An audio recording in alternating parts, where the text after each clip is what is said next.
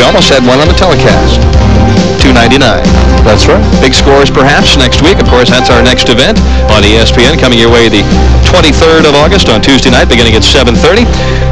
Our top seed, Dave Husted, waiting patiently for the start of the title match. I had an opportunity to talk with him and ask him, just what does it mean to you to win career title number 10? Well, it's probably real big right now. It's much more, you know, if this term was 100,000, I'm not thinking about the 100,000 if it was.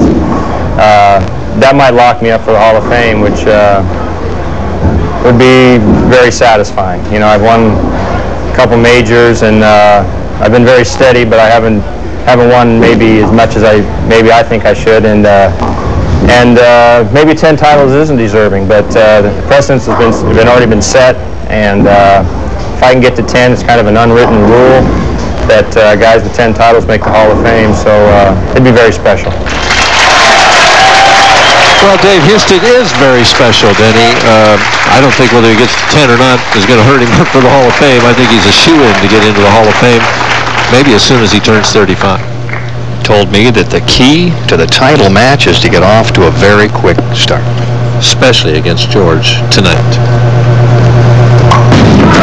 Out of the gate with a fastball, and a beautiful strike for Husted in the first. A little break in between games there now. Let's see if Branham can maintain the momentum that he had. Consistency there, right? Right, very consistent there. Averaging almost 9 strikes a game. Really, when he has made a quality shot, Mike, his ball reaction is so great that the ball cannot go higher than flush.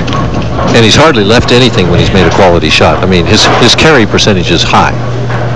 Keep in mind, in case you've just joined us, he has 4 titles. He has never lost in a title match. This is his 5th opportunity. He wants to go 5 for 5.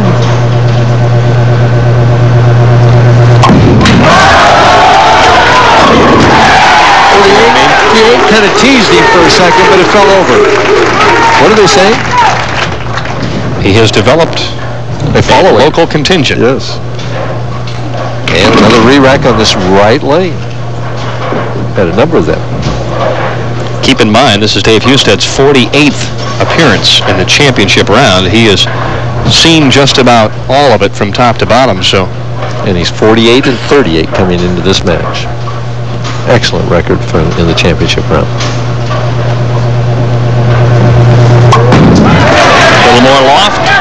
Big time comeback shot. And he says, well, okay, George, I know you're lined up. Just wanted to let you know that so am I. David Husted, 5-step player. Look at that determination on his face. Pushes it out, gets a full arm swing. He's got a long arm to begin with. Head and shoulders are forward at this point in time. Now look at the height of that backswing over his head. That's way up there. Gets the head and shoulders over the knee at the point of release. Stays down with the shot. That one just kind of came off. He hung on to that baby, and guess what? Danced him out nonetheless. I think the speed knocked that out more than anything else because it didn't have the heavy roll that the shot in the second frame had. Major velocity. Branham's got to keep pace with him. Off his hand quick. Quick and wide. The overreaction, and he's really fortunate to get away with the 4-pin. Just wasn't as good a shot as the shot before on that lane. Watch it come off his hand really fast. See, it didn't get but 3 or 4 inches over the foul line at that point in time. Got out here. Now it's starting to hook, and he's playing for a 4-pin. He stayed a little while with that one, too. That one fell right off his hand. Yeah. At this point in time, you know, it may be thinking in his mind, do I need a strip of tape or a half a strip? Or, you know, I used to, at this point, maybe blow in the thumb hole just to create a little moisture and a little suction there to hold on to the ball. As opposed to making a tape move. Right. Because it would seem, you know, you get this point and then you put the tape in and you hang it. You're caught in that trap.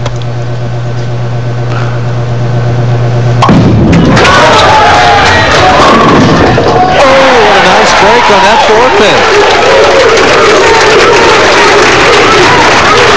There she is. My lovely bride. That's right. out to watch yet another PBA event. She hasn't seen enough already. Enough of them all along. That's right. Watched you win 14 times. Isn't she gorgeous? Yes, she is. Haven't seen her in a while. It was nice to chat with her. Husted comes back. Boy, that was unusual pin action. Like the back row was up there for a split second, and they all fell down. He is a determined player. He wants victory number 10. He smells the Hall of Fame, all the things that go with it. I mean, there's just something about double-digit titles. None of us have triple digits.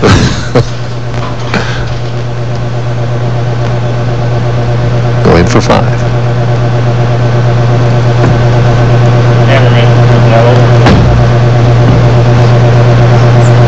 Has to restart. Boy, that's hard to do, too. You know, you get 4 in a row, you're going for the title, and I don't know whether it was a cameraman or somebody behind the screen taking still photos.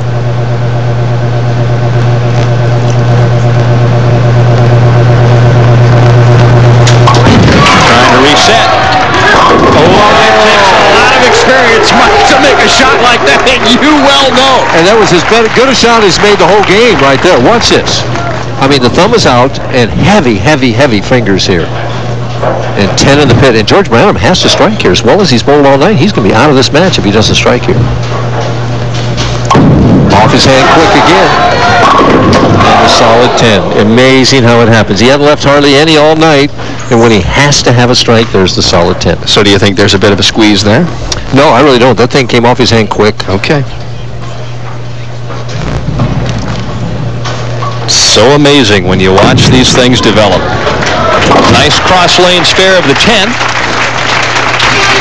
Don't forget, Saturday night, spend it right with us on ESPN. The Bills and the Oilers at 8 p.m. That's when they'll kick it. 75th anniversary of the NFL.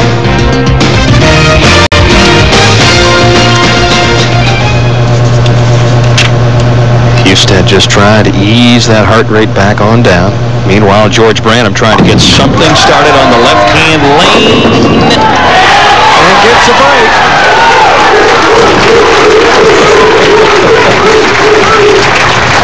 Well, you know, we're in Bedford. This sounds like the dog pound at the stadium. It really does. I'll tell you what. Watch the head pin. Off the wall and across to send the message to the 10. He needs that. And he needs Husted to stop striking.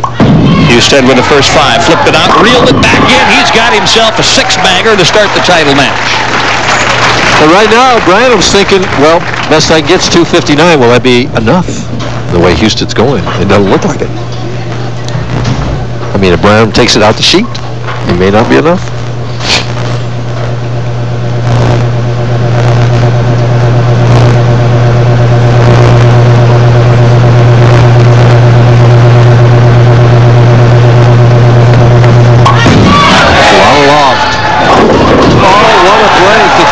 Dragon, dirty is what you would say, and yet he gets the light tickler. That's the only place that ball would have struck.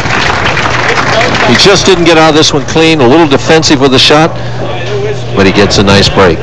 And Branham has to strike here. Off early, inside, will he get the hit? He gets another ball, but he got some help. George kind of looking at it saying, well, I'll take it. It wasn't my best shot. Right now, he'll take anything. He'll take Brooklyn's at this point in time. Down 41 pins. He's got to keep striking. And it may not be enough.